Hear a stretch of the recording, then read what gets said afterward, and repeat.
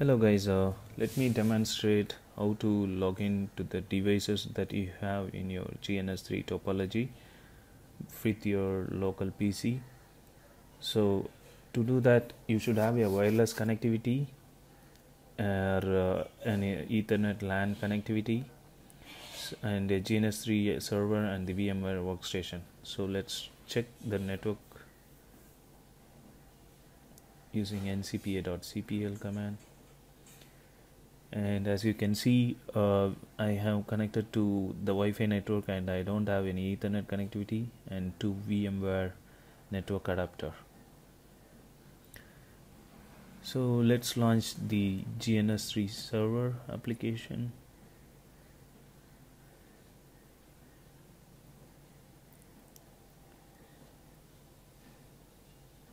So in this version, the GNS3 server also automatically starts, wherein the previous version we had a problem where we have to start application and again we have to manually start the GNS3 server. As you can see, it is automatically starting the GNS3 VM.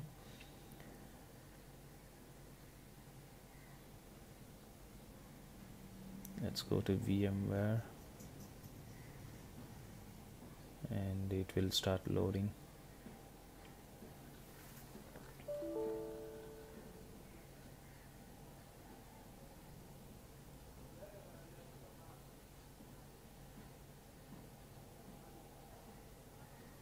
Okay, just hit enter, okay, and okay, let it be there, and go to GNS3 VM and click settings.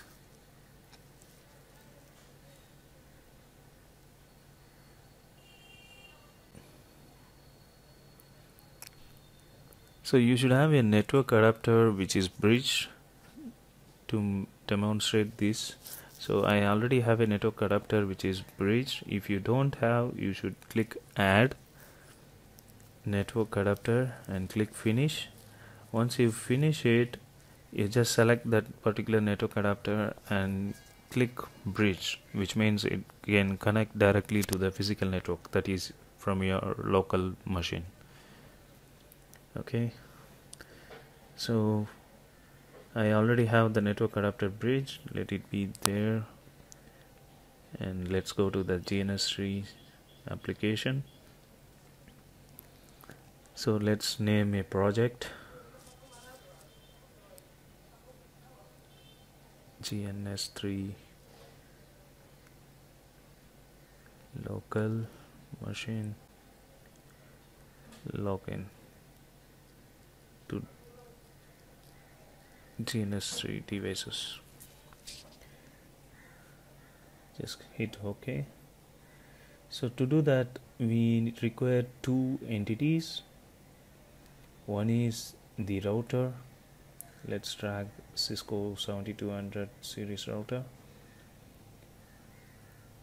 and the other one is the cloud, which is going to be the bridge between our local PC and the GNS3 server. Select GNS3 server here.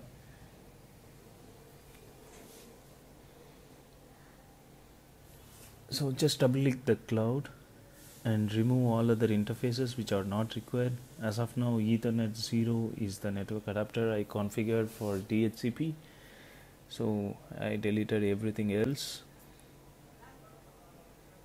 So just click apply and OK.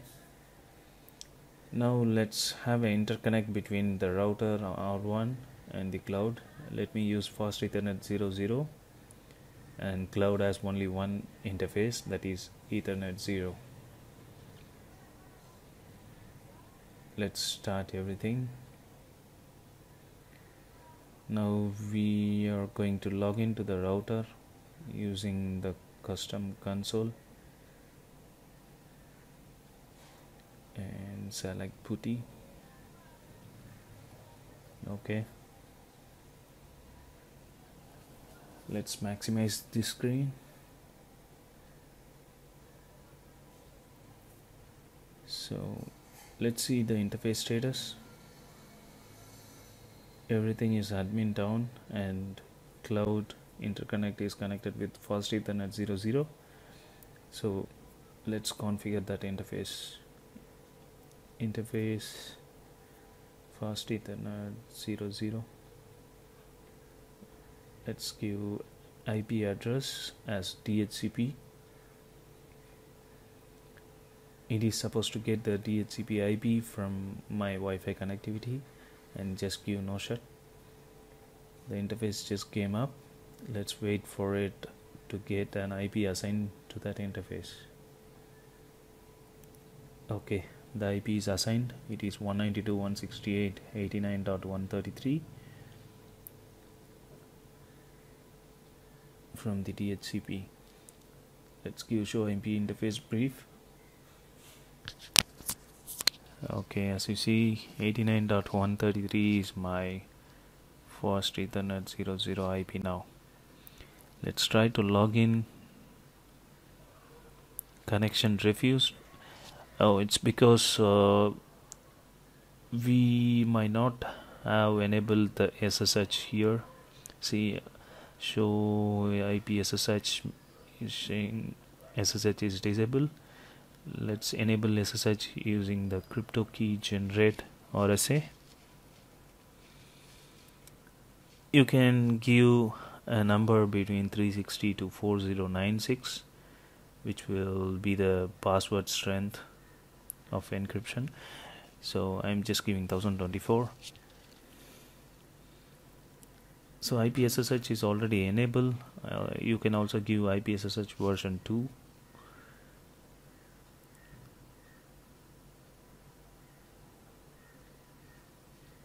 And also we have to check what is there in the VTY configuration.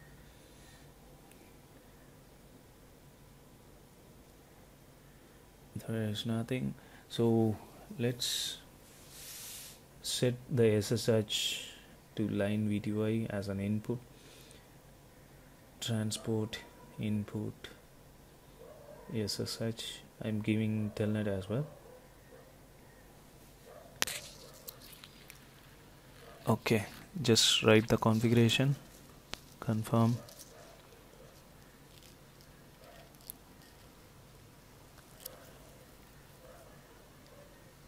Now let's give show IP interface brief. Select the IP. Let's booty the session from our local machine. Just give open.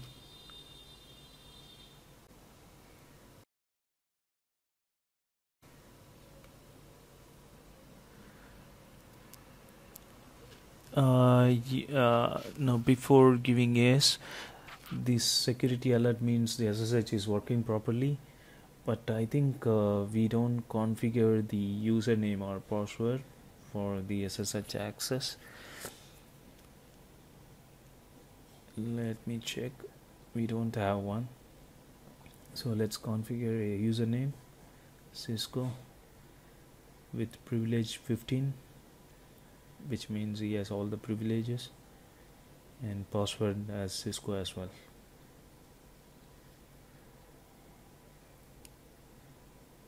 Just write the config, and now let's go and try to SSH from your local machine. Yes, Cisco as username, and the password is same as Cisco. Oh, access is denied.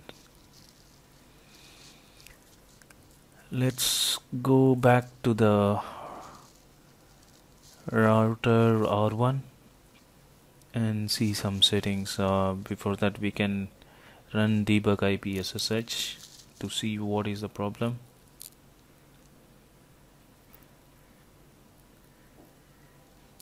Let's hit the password again. See, I'm getting some log. The session closed because of maximum retries. So what we see here, the authentication failed for user ID code 1. Okay, I got it. So this is because the AAA new model. Let's see if AAA new model is running or not. Okay, it's not. So let's configure this AAA new model in AAA authentication.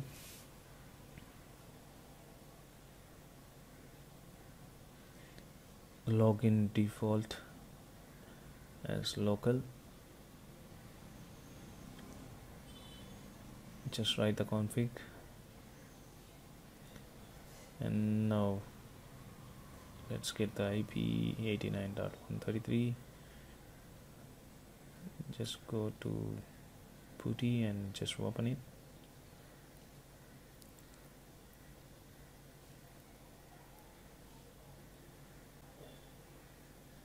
Cisco, password as Cisco.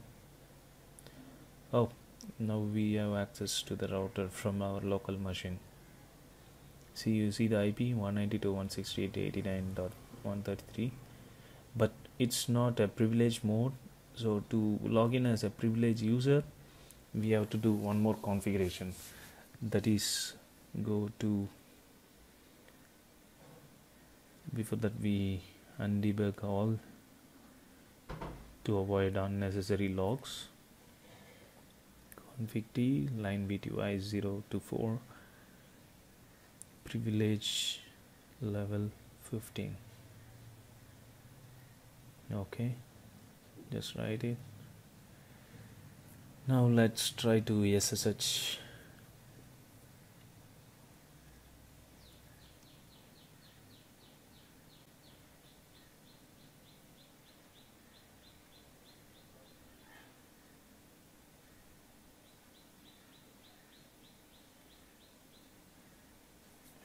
Okay, now we logged in as a privileged user, and that too from our local machine.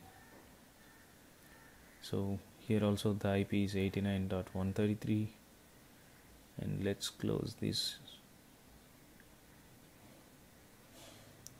So 89.133 is from our PC, and the console R1 is from the GNS3.